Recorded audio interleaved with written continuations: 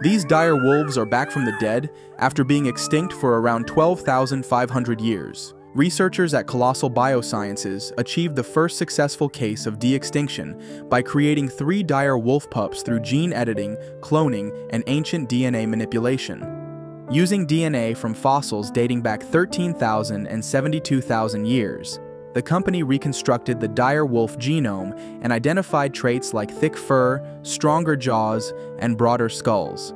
Scientists used CRISPR to edit 14 specific genes in gray wolf cells to reflect these traits.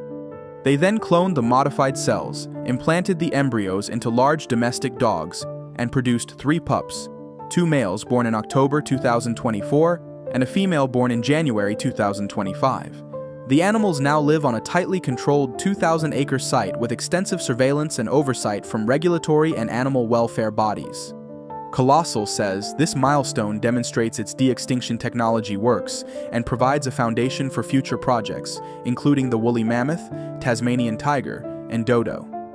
Despite the groundbreaking achievement, scientists and ethicists are divided on what counts as a true de-extinct species. The current animals are about 99.9% gray wolf, and while they look like dire wolves, some argue that physical resemblance alone doesn't qualify them as true resurrection. The company insists that the successful engineering of the dire wolf phenotype is a major step forward in the broader goal of reintroducing extinct traits into modern ecosystems. The next challenge is to determine how these hybrids would function ecologically or socially outside captivity.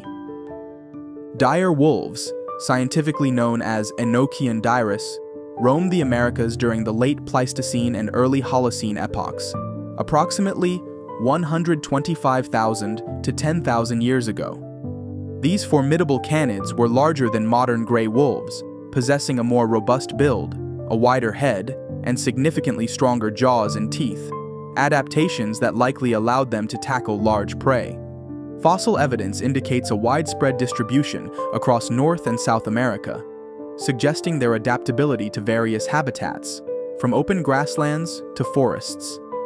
As apex predators of their time, dire wolves likely played a crucial role in their ecosystems, preying on megafauna such as horses, bison, and ground sloths. The extinction of the dire wolf coincided with the Quaternary extinction event, which saw the decline and disappearance of many of these large herbivores, possibly impacting the dire wolves' food sources and contributing to their eventual disappearance.